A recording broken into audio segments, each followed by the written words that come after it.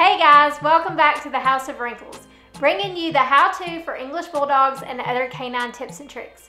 Today we're going to give you a remedy for your dog licking their paws that your vet probably won't tell you about, so stay tuned.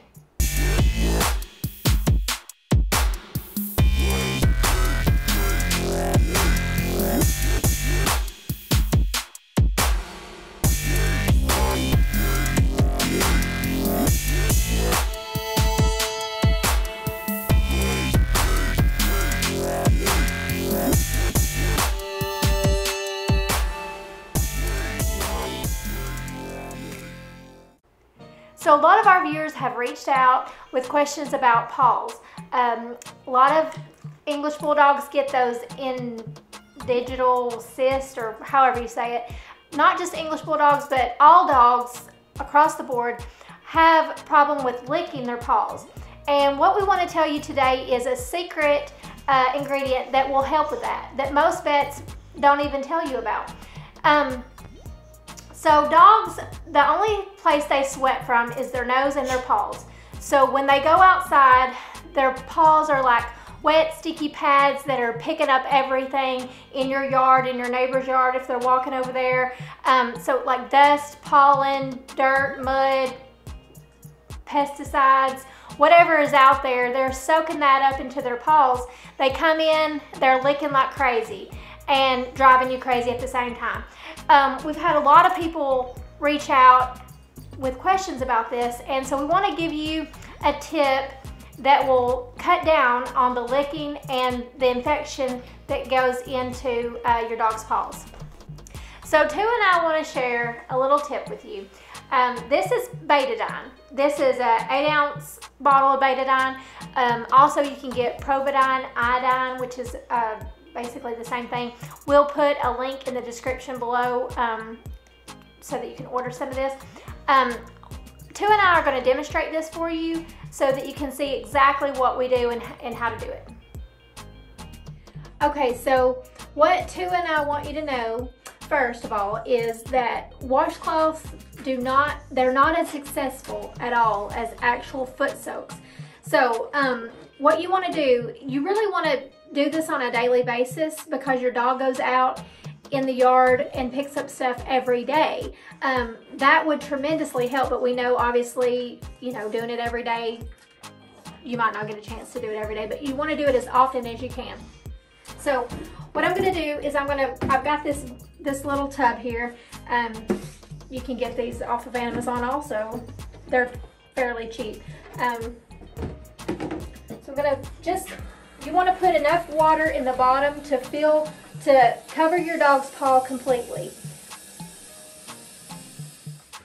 If your dog is small, obviously you can put, just set the dog in here and have all 4 paws in here. If your dog's a little bit larger, you can do one at a time. If you have a really big dog, you can just do it in a bathtub. Just whatever works for you, but you want to be able to soak your dog's feet. We'll probably do just 1 paw at a time with Tu, so we'll show you. Now, this is the betadine here, and you want to mix it where it kind of looks like tea, because this stuff is very dark, and so you kind of just gauge it the best you can here. See if you can see that. So I'm going to just do it like this right here. You want to get it the color about kind of like tea. You don't want to have it too light or too dark. Now, one thing I want to tell you about this stuff is completely safe. It's non-toxic.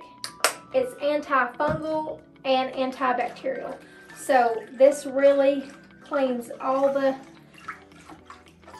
germs and things that you can't see that are building up on your dog's paw that's causing them to be irritated. Okay, so I got this just about, I think, how I'm gonna use it here.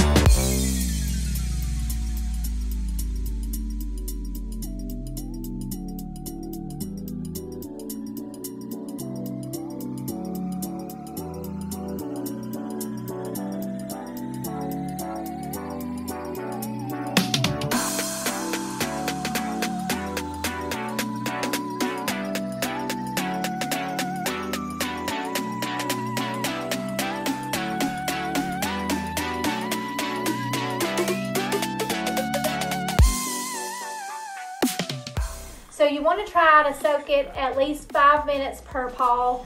If you've got all 4 of them in there at one time, of course it is a lot easier and you only have to wait 5 minutes. But anyway, you don't want to rinse it off. You just want to wipe it off with a towel. You want to use an old towel because obviously this stuff can stain. And you want to do it in an area where you can't stain your carpet or whatever, because this stuff does definitely stain your clothes and your carpet. So technically it's a lot easier to do it in a bathtub, but if you do it in a bathtub you can't save the water. And with this method, if you're able to do it this way, you can actually save this water and use it up to 3 or 4 times before throwing it out. But once you've used it about 4 times, you want to throw it out and start all over. But like, you can use a funnel and just put it in like a little bottle or some kind of container and save it. So real quick, I just want to mention that with the indigital cyst, there are a few other causes for those. We've had a vet tell us that it's from the weight that bulldogs carry, or it could be an ingrown hair. So hopefully these foot soaks will help. Please give us a comment. Let us know if you've tried it and how it's working for you. Thank you so much for watching. If you haven't subscribed, please hit the subscribe button. Hit the bell button to be notified of our future videos. And thanks everyone again. If this video helped you, give us a thumbs up, send us a comment, and let us know.